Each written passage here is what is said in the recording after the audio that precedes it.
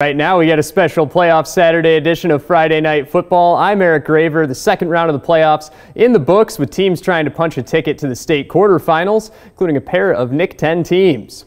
We're going to start in 6A. Harlem trying to advance to the quarterfinals for the first time, taking on Grayslake North.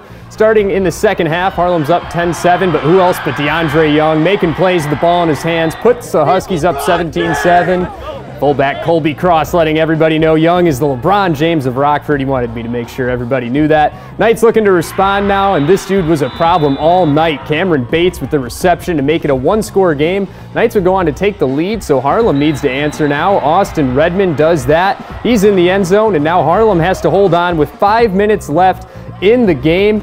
And the Knights, they would get into Harlem's territory at the 24-yard line. It's 4th and 10.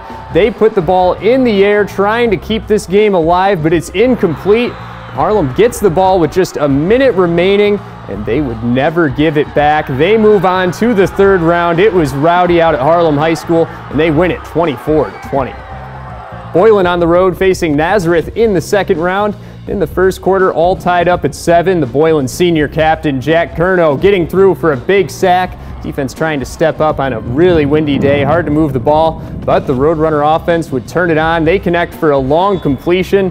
Not see a lot of completions out there in any games. And same drive now, and little wide receiver screen. Nazareth showing they got speed all over the field. They get into the end zone to go up a touchdown. Here's that speed again. The quarterback, Logan Malachuk, was making plays out there. Quarterback keeper goes flying into the end zone. The Titans fall to Nazareth 38-13.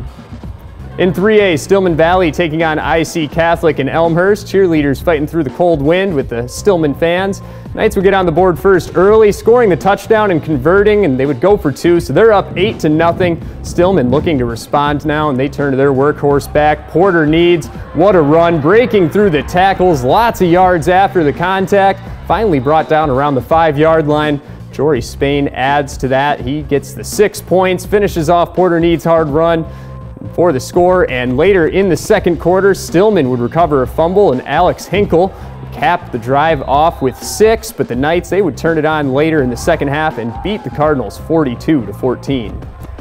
They're going to get the winner of this game, Genoa Kingston, on the road against Princeton. Start in the second quarter, Princeton up 7-0. Snap goes by Princeton, past the quarterback and into the end zone. Nolan Perry makes the tackle there for a safety to put Genoa Kingston on the board. Cogs get the rare 2 points. Later in the quarter, the Tigers respond. Tegan Davis connecting with Noah Laporte. That's a touchdown. Meanwhile, the Princeton defense just not giving up anything out there. They were making it tough on the Cogs, trying to make something happen, but they put an end to the Genoa Kingston season with a 26-2 win. We've had lots of good football so far. Next up, we head to the 1A bracket with lots of local teams looking to advance.